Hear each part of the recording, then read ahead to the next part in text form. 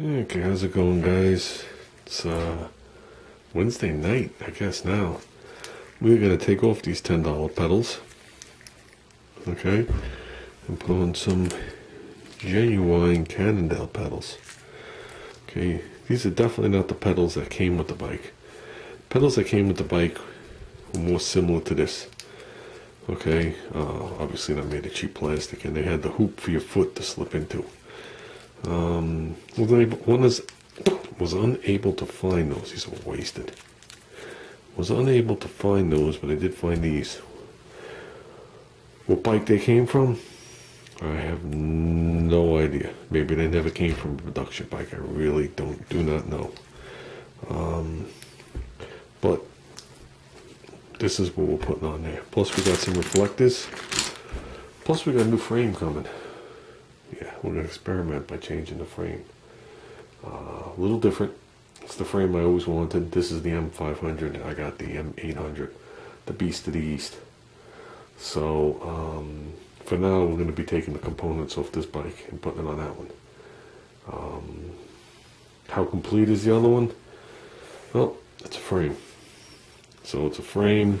It's got the seat clamp. Same 27-2 post, so that goes on. It's got the fork. It's got the pepperoni forks, that's what they're called. So it's got the aluminum forks.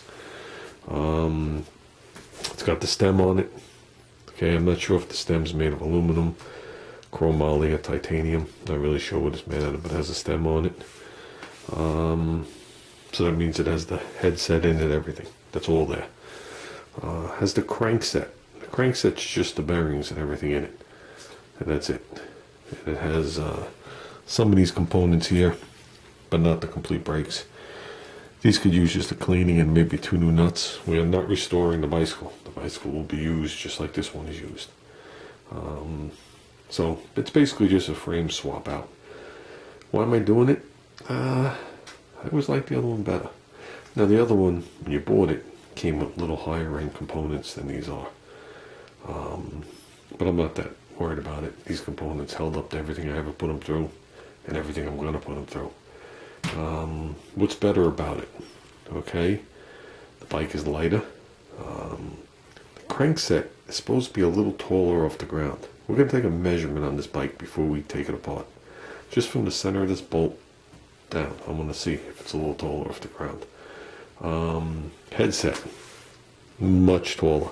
Now the bike comes in different models for different years. There's ones that the headset's this short. My particular one, see how these touch? There's a space in between. So the headset is totally longer.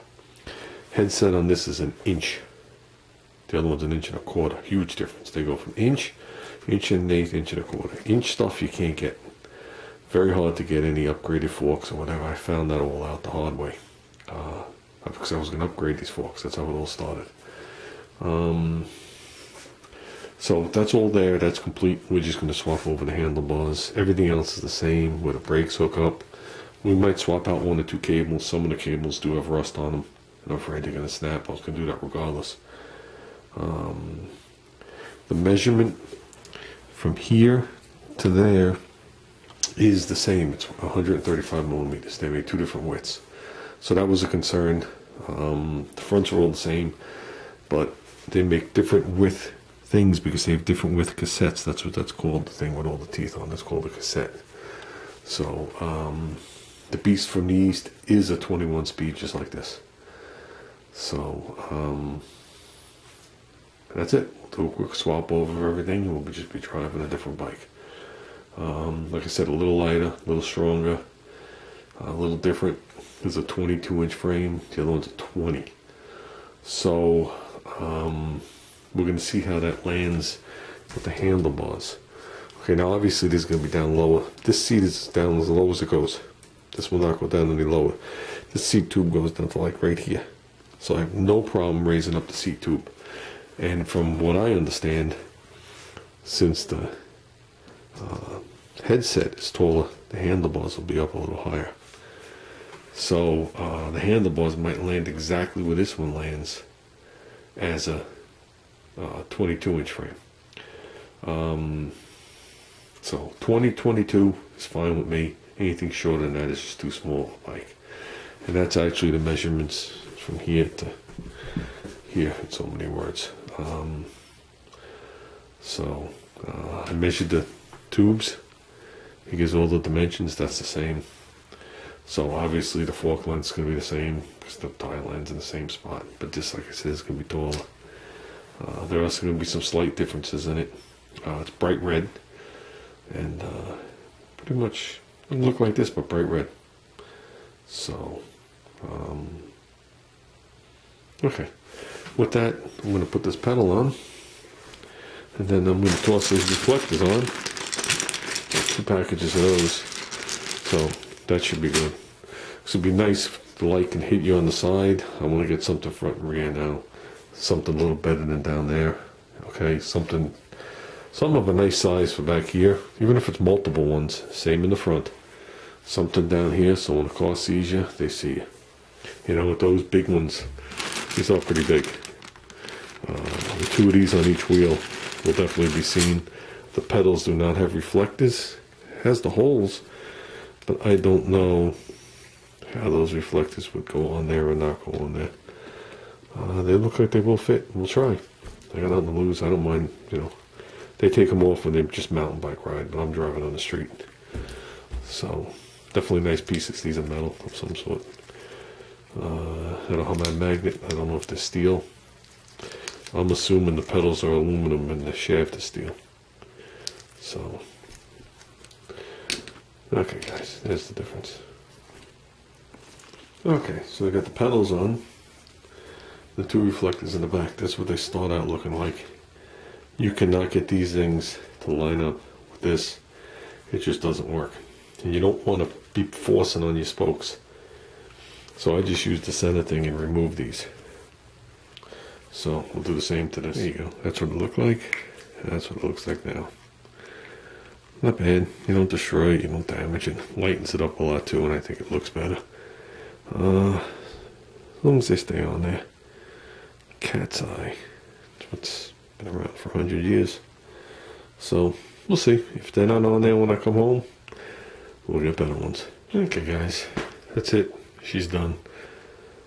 Tomorrow we'll take her for a ride. It's late now. It's got to be well after 10 o'clock now at night.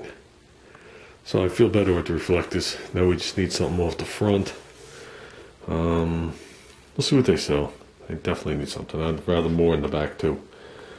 Because people come up from from the back side or the front side. See if we can find another reflector. Maybe put it on the back of the seat. Something on the stem. Something. You can't go cheap on the reflectors, guys. It is your life. So, but that should be good. If you're driving on the road, that's when you see that constant circle of reflector. So that should be fine.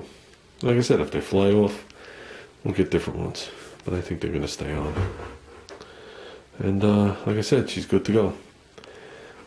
So what have we done? We've changed the ties, changed the pedals, changed the seat post, changed the seat. How come I feel like there's more? Put the reflectors on. And that's it. Next we're going to change the frame. But let's get some fun out of it, like I have been doing. And like I said, tomorrow is going to be a little chilly. Tomorrow's going to be in the 40s. So tomorrow, what I'd like to do is blast the 2 cars outside and go in there with the blower and blow the garages out. And leave it like that for now. Then we'll put the stereo in the second half for now. Just throw it on the workbench. So we have something to listen to while we're out there. And we'll set the garages up. We'll get to it. But yeah, with that guys, we're out of here.